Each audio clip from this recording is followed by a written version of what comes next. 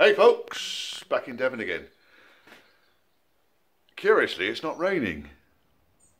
Don't know what's going to happen. You know what that means, don't you? It's going to be raining soon. Right, hope you enjoy this episode. It's going to be a bit of a daily driver episode. It's not a calamity, but I need to fix a couple of things on this. So we've got into October, and it won't be long now before all of the leaves fall off all of the trees. And I end up having to do a couple of jobs on this, which I've been putting off all year long. First and foremost, water pump gasket. So there's the water pump down there. Notice there's quite a lot of moisture around the V in here. So I need to really get if I get the fan off and decide whether the water pump gasket is leaking or not, or whether the water is actually coming over the front of the engine V. Because basically what happens is every single time I start the engine up, the alternator takes a little while for itself to warm itself up. That could just be a brush or a dodgy connection. In fact, there is a dodgy connection on there. And the second thing is the belts squeak. All right, so that's the first job I need to fix. We fixed that one. I'm going to give that a clean up just to make sure it's not continuing, because now I've got a decent seal on the expansion cap. It shouldn't do that. The second thing I need to do is the heater. It's disconnected at the moment, and the heater's disconnected because it decided to steam up the cabin one day. I was driving up to pick up the interior for the white project car that's been sold, and all of a sudden the cabin just filled up with steam. So I pulled over. So that water, there's water at the top of the water pump here, and that's come off one of the hoses on the back of the water pump. So there's only one hose on the back of the water pump, it's the heater hose, and that appears to have a leak. So I think what I'm going to do is take those off and renew the clips. There's also a lot of kind of, you can see, well, you can't see, I can see a lot of deposits and stuff around a lot of these hoses. So that's all wet. I think it's going to be a case of taking all these clips off, making a big mess with the coolant, which I might just have to drive it back out onto the edge of the barn and just take the bottom hose off. I think that's going to be the easiest way of doing it, and then just let it drain its coolant out so I don't have to fanning around. In fact, there's just looking around here. I mean, I drove down yesterday in torrential rain, so there is a bit of water and stuff on the chassis. A lot of the oil leak down there, by the way, was from the low pressure power steering hose which goes onto the power steering pump, which is underneath the alternator, and that was leaking as well. Right, so in a nutshell, I've attached up an expansion bottle and I've put pressure in it. No pressure. It is not pressurising at all. Now, what I need to do now is reach right down the back of the engine here. You can see one of the heater stubs. Where are we with my finger? One of the heater stubs is right there on the tip of my finger. And the other one is inaccessible. So it's right down the back. You can just about see the clip for it. Just to the side there. There's a clip down there. So I need to get the heater hoses off. And I'm going to put another pair of hoses onto the heater matrix and see if I can pressurise it that way. Otherwise, the dash is going to have to come out. I have got another heater matrix. That's the heater matrix, 2 pipes, and it goes in the bulkhead like that, so the 2 pipes come out over there. As you can see, it's got plastic end caps on it, and it's possible that either it's broken the seal where the plastic end cap goes, or something's gone wrong with it, or one of the pipes is split, because the pipes do split from time to time, but only normally when they're being badly installed or removed. Let's hope I don't have to take the heater matrix out, because it's a fair old job in all honesty. A few moments later. You'll probably find that if you check the manual for this, it will say, in order to remove bottom heater hose, start by removing dashboard and heater. This is the sort of wanker thing that these guys would do, isn't it? Let's see if I can get this in there. Now I can see the end of the hose. Fucking torque keeps moving. Get there, fucking stay there, you bastard. I do love this job, really, honestly. It might not sound like it sometimes, but there he goes. do love this job. I love this car. Sometimes. Now this is, in fairness, this is a job that I've been putting off since, I think it's about February or March. It's been a fair while. Right, it's loose. This is, there, that's off. Right, now.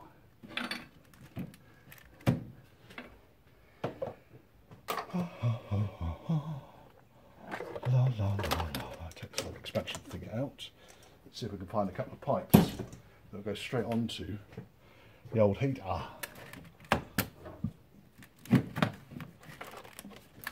There's one. And there's two. Two heater pipes. What a bunch of tossers. Right then. To get this heater matrix out, and you need to bear in mind that when a Range Rover is built, the heater matrix is actually hung above the production line and the rest of the car is assembled around it. Right, here we go then. So, just taking off some excess bits that I really don't need in the car. Now I'm putting stuff up there, it's all going to come down again in a minute, don't worry. Transfer box knob comes off. Oh deep joy. Then we need to get this gear stick top off. So this fella here, the top piece is separate. So if I go back and then put the big screwdriver underneath the top piece on the back and twistle, I'm not carving any plastic up here, and then that bit comes off. Underneath it there is a little C-clip. So the C-clip comes out. Okay. Little C-clip, and then the button comes out that allows you to move between the gears. Now underneath that there is a whacking great big nut which is impossible to fit a socket onto, but I often find just putting a flat blade screwdriver down the side of it, I can undo the nut and it allows me to remove the top of the gear stick. By the way, I have disconnected the battery. The battery is out. Not out, disconnected. Because obviously I'm going to be pulling all manner of electrics apart. Now I've undone the nut, I can lift this whole section off. There's the knob, and there's the nut. Alright, I'm going to put the little C-clip back on here. I've probably got more C-clips around and about, but it just saves me shouting about it later on. This centre console section comes out fairly easily. Take the ashtray out, and then it's just a case of lifting it on the corners, and it's got little plugs all the way around, and then underneath there's a little blue connector here for the lights that go either side of it. Done. He's out of the way. Next we need to undo the two bolts that secure. The two bolts are in here. There's two bolts, one either side. I need to undo those. How am I going to do that? Let's undo, because I need to faff around with handbrake as well on this. So I need to wind that back and take the clevis pin and disconnect the handbrake. So let's pull the electric window board out first of all. He comes out fairly easily. And just pull the connectors off the back, because they're all colour coded, these, so it doesn't matter. You pull them off with gay abandon and there's no issue. Oh, I say you pull them all off because they're all colour coded. They were colour coded, perhaps it's a different thing, doesn't matter, I don't care. Right, okay, here is the clip for the handbrake cable. You need to do this because otherwise you can't lift the centre console out. So here it's just a case of lifting the clip over the back of the clevis pin. I like these style of clips, they're very nice. Pull the pin out. Clevis pin can go back together again in the box. Now the handbrake, you see, comes directly upright, so it gives me room in order to lift this thing out. Now those fellas are going to be 1/2 inch, I reckon. It's going to get 1/2 inch.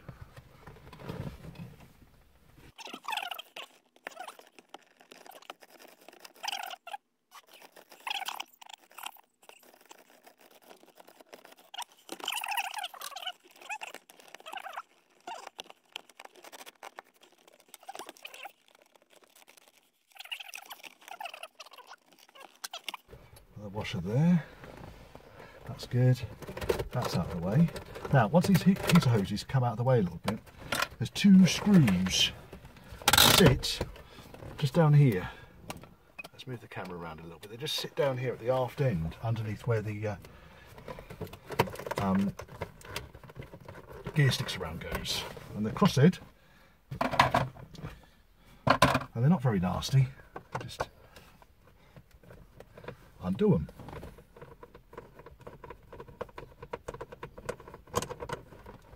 One. This is all fairly loose, by the way, because I've had all this lot apart recently to put the fucking matrix in the first place. Now, it's quite a big chunk of wiring that goes down here, because this is not the loom that goes to the back of the car, but there is a loom that goes down to, just keep my big bag of coins there.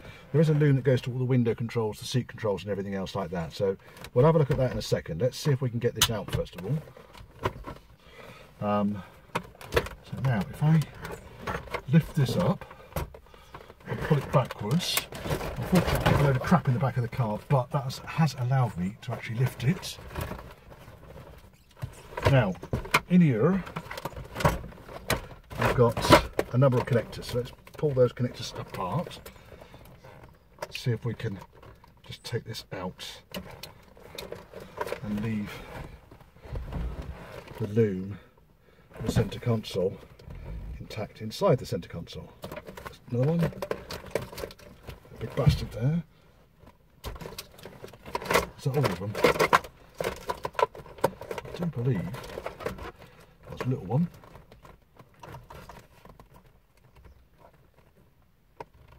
I think that's all of them.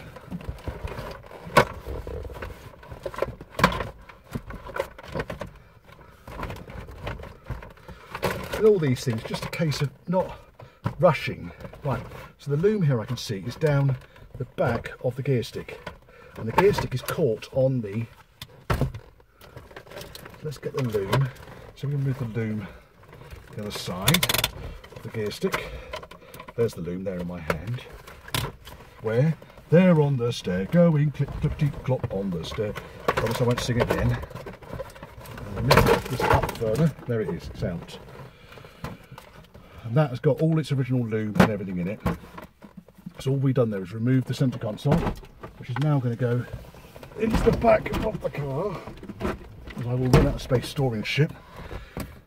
I've got the loom that goes down to the centre console, including the handbrake switch, so I'll take that off for a second. And I've got the heater pipes. That's all I've got now. So that's that, and that's that. That's good, isn't it? Right, let's look at the centre console next. That bone. That needs to come out.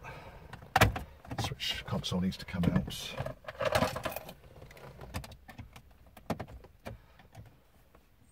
They're just plugs. There's little plugs on the back of them. Don't go medieval because you just snap the plugs off.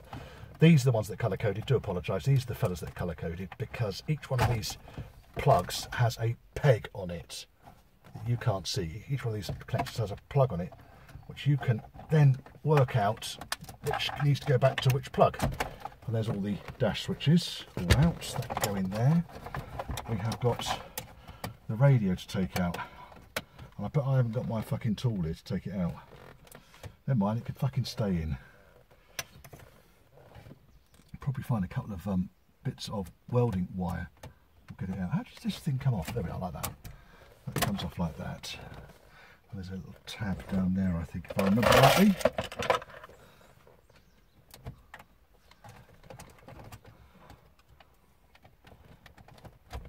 That side's loose.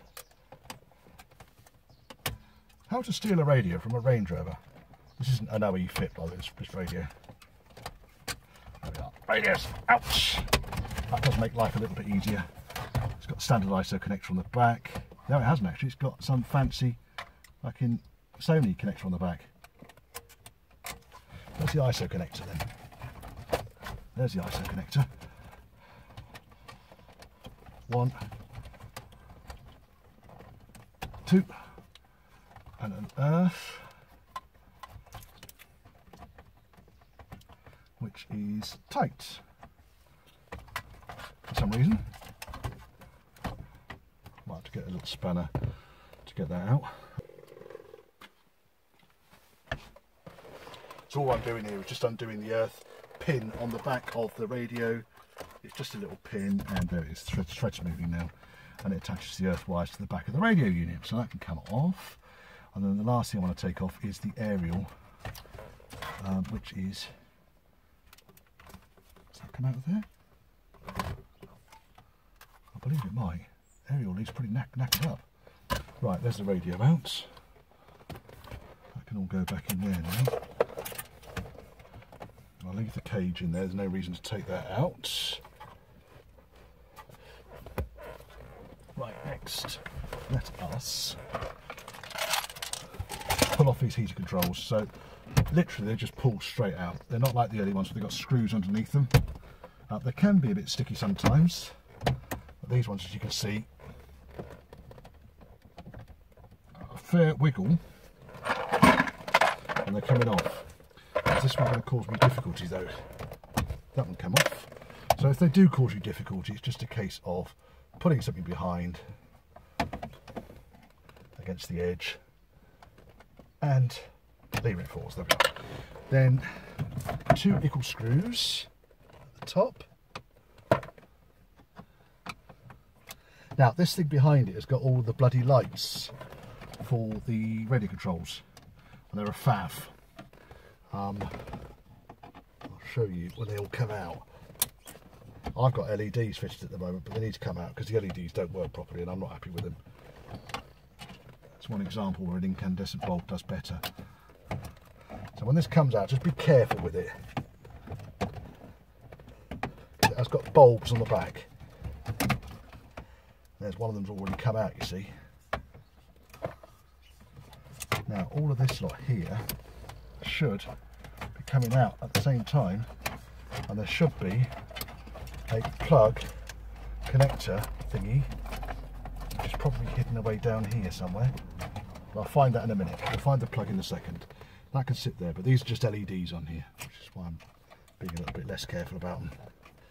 Right, now we need to get this whole lower dash area off. So these fellas,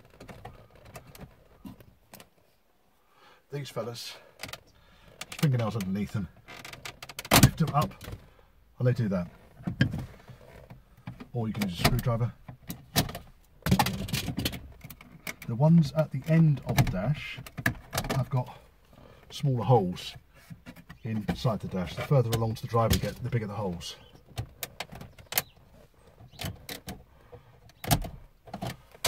Right, now you've done that, there's a wedge of screws along the bottom here.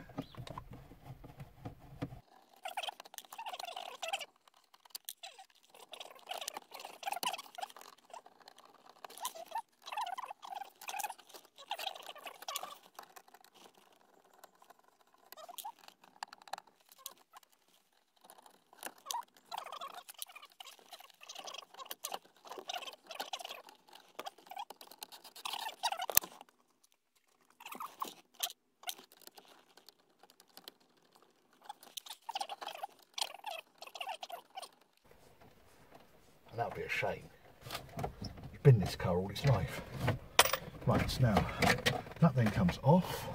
Now there's normally a connector, but I can't find the connector. I must have tucked it up, so I just case of unplugging the bits and bobs from the various controls. There we are, that's out. And the console's out. Just done that bit. Now, let's get on this centre console next. So there's a couple of things with the centre console. It's got screws right up underneath here that go into the bulkhead, but we're going to need to take them out. So we'll start by using a screwdriver just to undo the fuse box. Again, power's disconnected.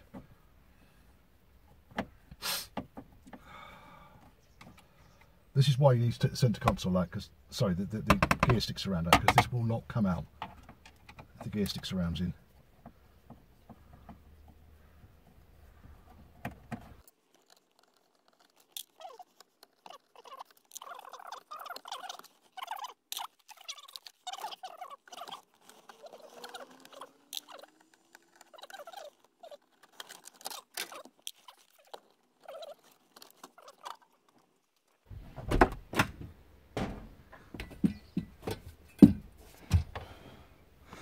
while I'm on this side,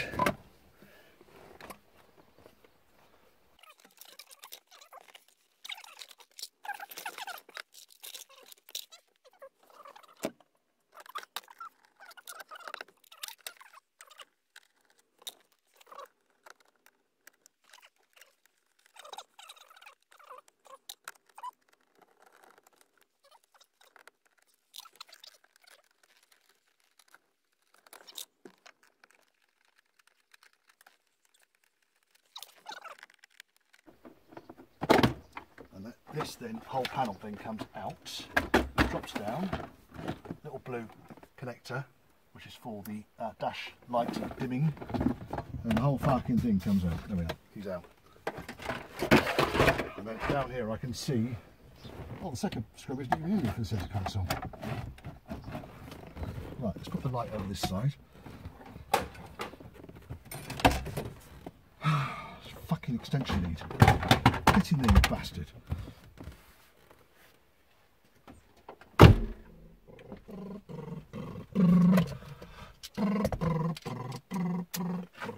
One on the side, and these hold the whole aircon unit up. Now there's a couple of screws at the top still that need to be undone in order for the aircon unit to move downwards, but I want to get the centre console out first of all. I might need to get the aircon unit out first.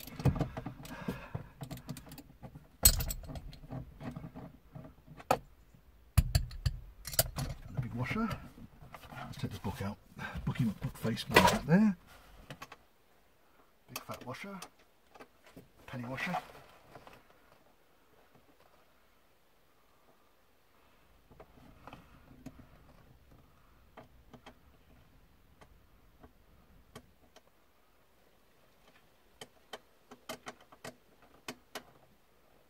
It's going to come out. The washer's more difficult to get out than the fucking nut. There it is. Right, so they can go in the box. Whenever you remove anything from a car, it's always best to chuck it somewhere in a box or something like that, because otherwise you just ain't going to find it again, are you? You put it on the floor, and then you'll jump in the car, sweep your feet across the floor, and that'll be it, gone.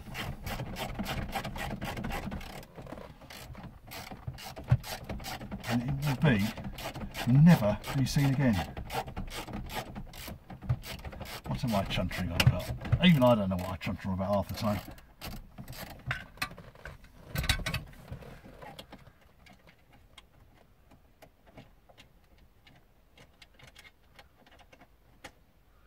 A nut and a washer. Right, now this can start to come forwards. Let me get in the car now. Lamp can go over there, lampy McLamp face. And this fella then starts to wiggle its way forwards and out of the car. It's caught on the heater pipes and all manner of crap at the moment. Now, at this point, you should be able to see the connector for these lights. And there it is, down there. Although most of them are fucking fallen out by now. Let me just undo this connector, if I can get my hand around it. No, there's another connector that's in the way. Another connector that's about to get snapped off and sent somewhere. Right, okay, that's out. Let's take that one out of there. Right, that's that centre console piece out of the way. I've got all of the bulbs there, which are all hooked up with that. I've got this, which is caught up on the back of the aircon unit, by the looks of things. So it looks like we might have to undo these screws on the top here. Next, I'm not making this shit up, honestly. These are a pain in the arse to get out, these fucking heaters. And while I'm here fiddling around with this, all these other bits can go on the back as well. Because all of this lot on the top here needs to come off shortly. And I shan't call you shortly. Oh.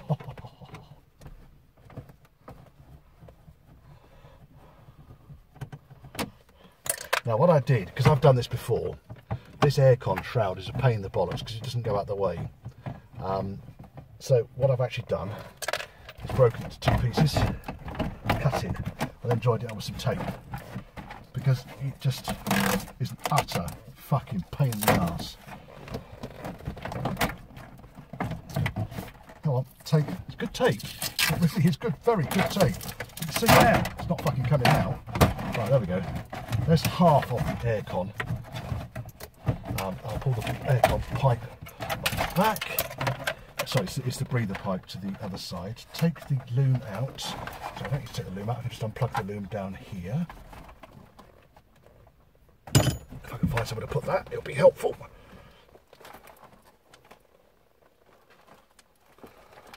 There we are. There's that whole loom. I can go back in there then. Because then this is the accessory loom for the clock and the door mirrors. Ta-da! And all I did was just cut it along there and put some tape. Right, let's just take that out of here.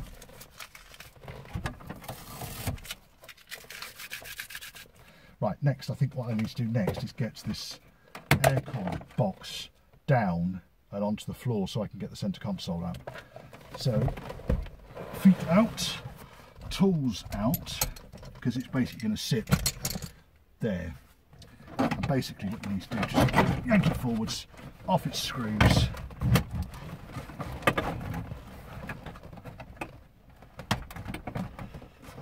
The centre console should really be coming out by now.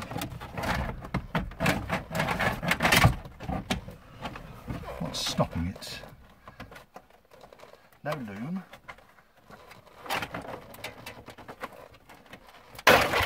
There we are. Ah, the vent that goes into the footwell, it was caught on that. This can now come out. Ah, before we can take it out completely though, there is a chunk of electrics that goes down here to the... I think this chunk of electrics is actually going to unplug off the cigarette lighter. So if I turn this upside down, I can see it, you can't unfortunately. And there's 2 wires that connect the cigarette lighter onto it. And I can untangle it from the rest of the loom over here. There we are, that's the centre console out. My ABS switch I'd already unplugged anyway. Right, now aircon is down and slightly out of the way. Now what we've got is a world of shit. So there's the fuse box, wires for the cigarette lighter, and then we've got these 2 wires here. So if I take the pipes now off the heater unit, 1 pipe, 2 pipes, I just take them right off and out of the way so they don't get snapped. These fellas are the ones that get onto the back of the car, to the rear seats. This lot should be able to come out now. It's caught up with the radio earth for some reason. That's all for the centre lights. I'll put that over there carefully. Now on this side of the car we've got all the other half of the loom. So there we are. So the loom is now largely apart. Now I've got some connectors here for the heater itself. So I've got these 2 here which go to a connector on the top of the aircon unit, which I'm going to peel out of the way. That can stay with the heater. That's those 2. And then I've got these wires here, which all go up and around here. There should be a big connector up here somewhere. Oh, come on, fucker. Right, that's that. There's a screw there. That's off. There's just the various pipes that go to different dash top vents and holes and things. There's a connector. Oh, we need to get this thing off the top here. So this dash top thing needs to come out. There's only 4 little screws. Didn't see fucking any of that. Tough. Right, that comes out, and then the light comes off the back. And that can go down there and out the way. I need to clear out this top next. There's a whole world of crap and bollocks up here. Nothing to do with this job, so it's all going to go on the floor. And then there's 4 screws in here that are for holding this side of the dash to the dash frame. So I need to undo these 4. Right, that one's not even done up. You need to do these because you need to be able to lift the dash up in order to get the heater out.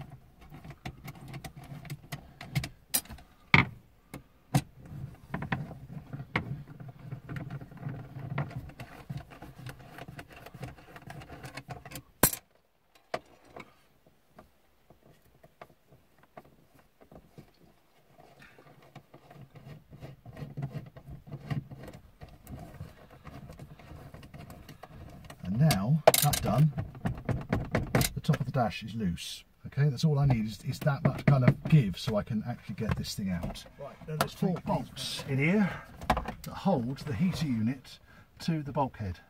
They're not difficult to spot, but obviously all 4 need to be undone. And they are bigger than 1/2 inch. They are 9/16 or 14mm.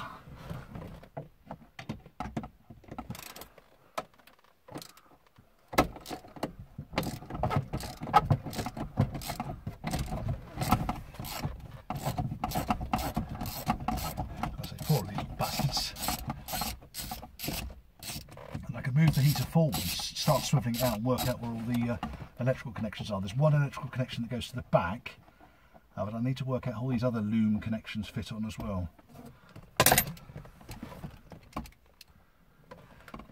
Piece of thing. What's an arsehole?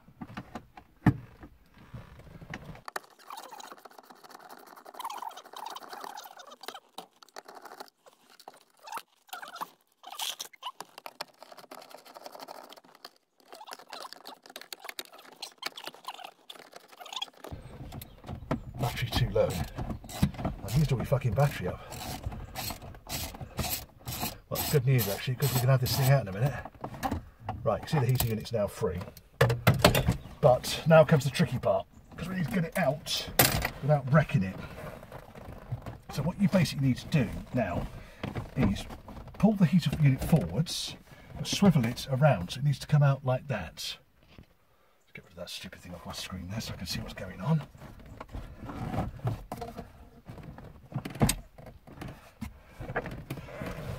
It is a faff, believe me.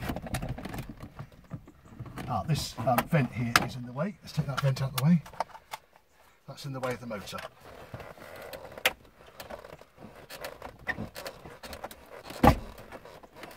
That's forwards, and then this edge comes forwards, and you can see how the aircon unit being in the way, it's going to be an utter nightmare, can't you? Right, so you can do it like that.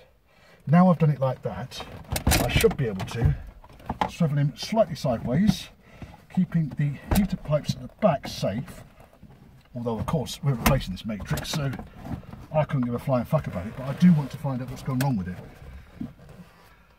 Now, before we go too nuts on this, I need to get all this loom out. I think we have to take these off here. There's 1, there's 2. What else have I got here? I've got these 2 up here, and I've got this one here. That's that lot off, and then at the back I have got 1 for the motor, which is off.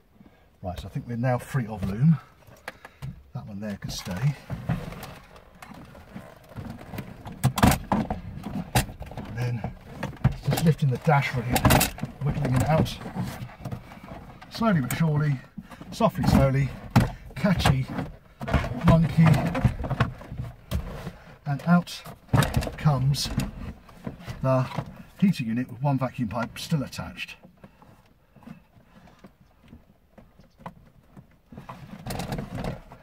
Come on, vacuum pipe, off you come.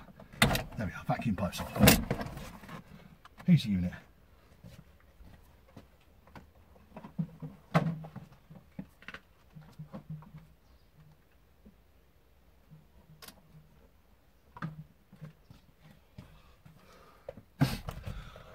What a fucking balls ache.